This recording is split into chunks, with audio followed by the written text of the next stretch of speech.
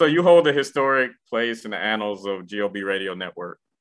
You're an original member of the Good Old Boys radio show with myself and Mario. And we started that show back in 2004. And it was kind of like a sketch comedy type show. We were kind of just doing whatever came to mind, reading rainbow skits, George W. Bush, Saddam Hussein skits. Michael Jackson, yeah, and my black and my white. Cleo, yeah, you was Miss Cleo, yeah. We had a good time. We did. I think I have a couple of those on tape still. Okay.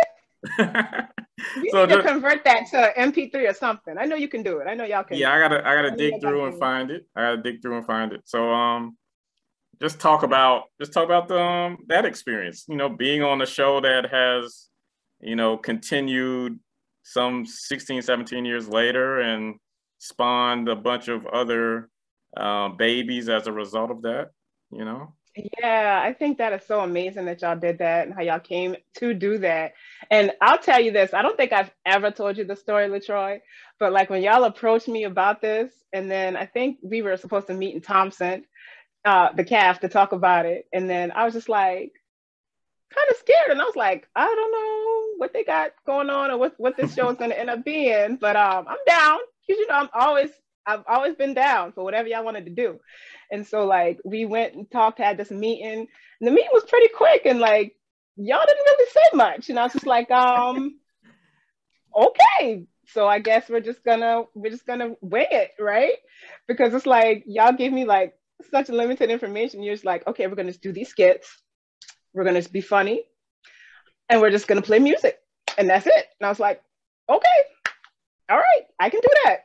And then of course, like y'all wanted me to do the poetry too. So like we did that, of course. And so then it would just be like right before a segment, you guys would say, okay, we're gonna do this skit, and then come back from a break. And then it would just be like, no kind of practice, just do it. And so it was just like crazy how it would just come together. We would just feed off of each other and keep going. And I think like to this day, I still think about that Miss Cleo skit. And so then like y'all were like prompting me, because y'all was like, when we come out of the break, you're gonna talk first. And so we came out of the break, and then I just started talking, and I was like, hello, all of my beautiful people. And like y'all were trying not to laugh, and then you were pretending to be Michael Jackson, and I think that's how it all started.